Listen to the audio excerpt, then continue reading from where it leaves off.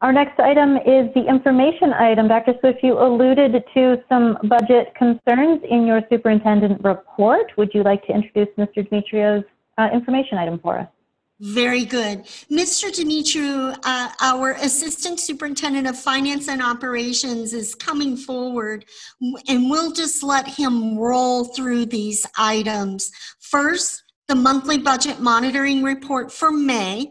Then secondly, our final budget amendment to wrap up 2019-20, and then he'll move right into our proposed budget for 2020-21. Trustees, as you are aware, the end of this year does look slightly better. As you all have discussed, even at our prior meetings, it does look slightly better than we anticipated at this point, and we're grateful for that. And you can see as you look forward into the projected budget that we are showing a shortfall for the year 2020-21. And so we will need those reserves in order to do well and be able to survive the coming year. Now, as you know, trustees, at this point in time, there are far more unknowns than there are knowns in our budget information. So as we've said, and we want to continue to reiterate to the community, we will be amending this budget as we get the answers. As the governor alluded to today, as we receive those answers as to what the federal dollars might be and what the state revenue will be, as we get that information, we will continue to update the budget throughout the year. As I turn it over to Mr. Dimitriou, I want to give a shout out to Mr. Marios Dimitriou. Ms. Jill Minnick has worked alongside him and the finance team. And trustees, as you know, they've been shorthanded a little bit during this time, and they've also had COVID crisis management on top of the regular significant budgeting process. So I just want to give a shout out, Mr. Dimitriou, to you and the entire team for delivering this budget despite the many challenges. And so this is a starting place tonight, and we'll continue to amend and communicate and modify as we move through this next school year. So Mr. Dimitriou, this is the last time we'll do this way, and here you are with your budget 1, 2, 3 for the trustees this evening. Thank you. Thank you, Dr. Swift. I think we have one more time though, next week. Yes, but you probably won't present it in full that week. Well, you might. The trustees might want you to do it again. So I think we should start basically with May monthly monitoring so we can see where we are in May. Then we'll go into this year's final amendment, our first and final amendment that we'll have this year. And then we'll go into next year's budget. Looking at our cash, we have approximately $4 million more in cash. We have approximately $28 million, so $4 million more than we had last year. But more importantly, $6 million is in the general fund. The Community Services Fund, because of COVID, has been impacted quite a bit. Looking at our expenditures for the month, you'll see that we spent approximately $18.7 million, so $17.7 million is in the general fund, which is much lower than normal, our normal $21 million for the month of May.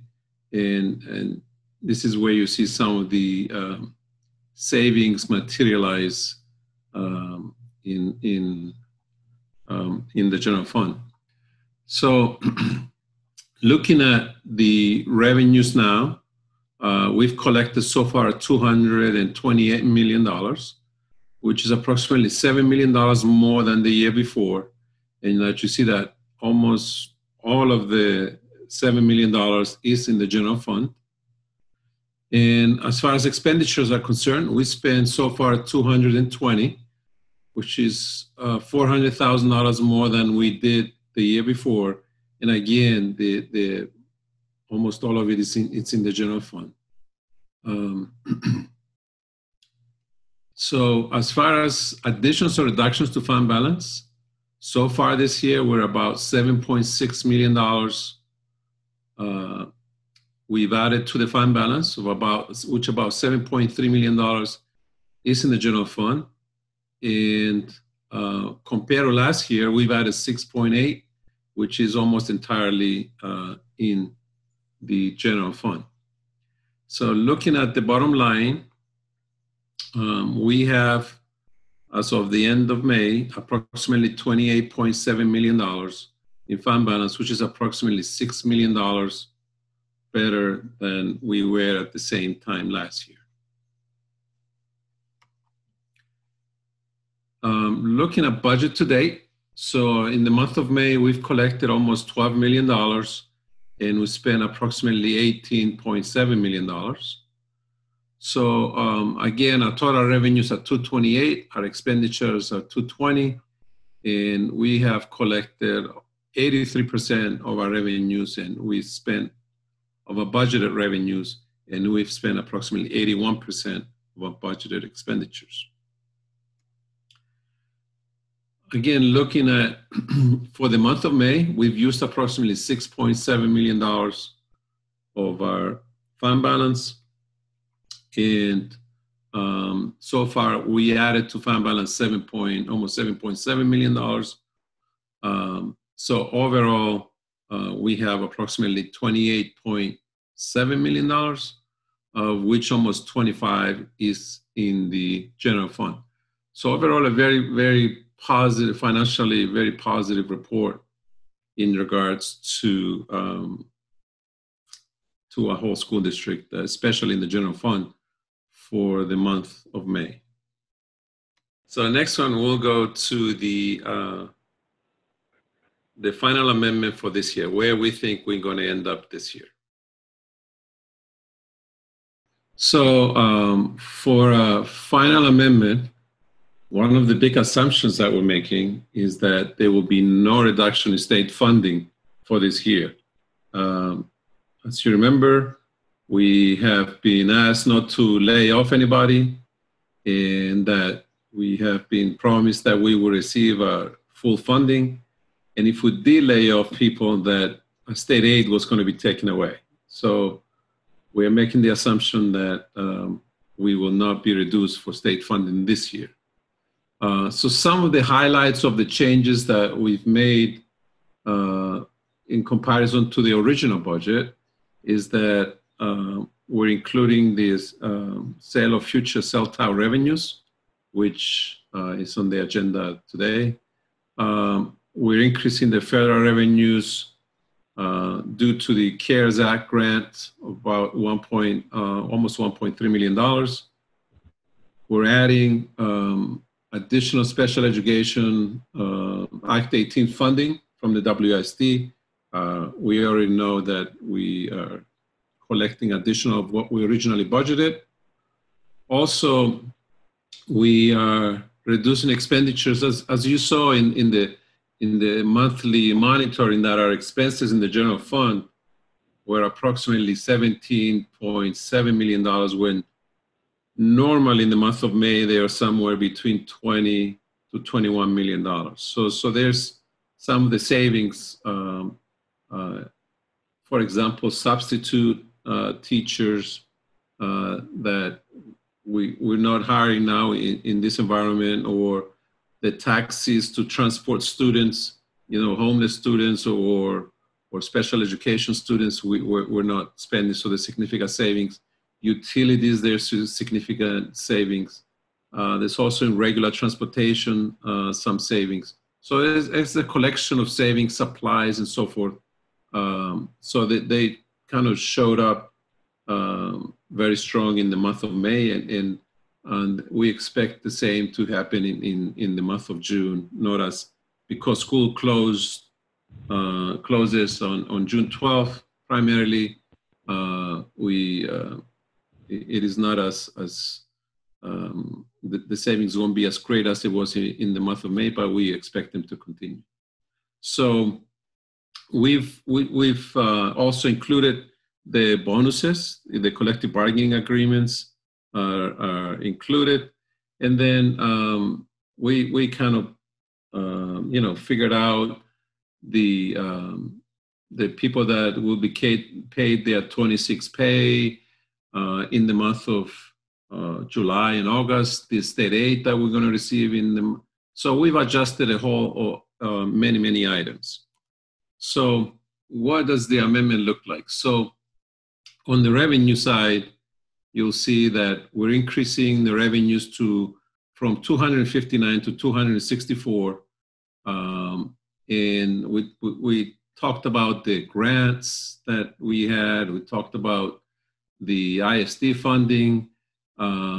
There were adjustments up and down in the local sources, but the cell towers are in here. And then from the state sources, we adjusted to what we know is going to be by the end of the year. On the expenditure side, you'll see some of the expenditures going up, which is primarily the bonuses in all these categories.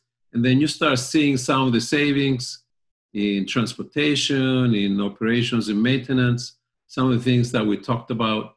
So overall, our expenditures go from 259, almost 260 million to 261, which is approximately $1.5 million higher than what we originally budgeted last June.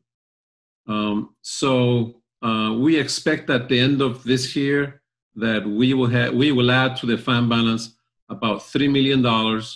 So it will go from, we started the year at 17.5, so we will end at about 20,575,000, which is approximately a little bit over 7%, probably closer to 8% of fund balance.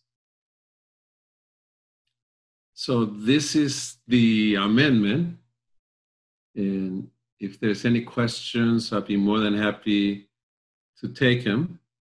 If there's no questions, then I can move to next year's budget. I see no hands raised. I think that means it is clear to go ahead. Move on. All right. Trustee Kelly? Yes. I'm sorry to interrupt. Mr. Demetrio, you might want to touch on, you referenced that we don't believe we can be cut for this year, but will you clarify for the community and all of us, has the door closed on that possibility?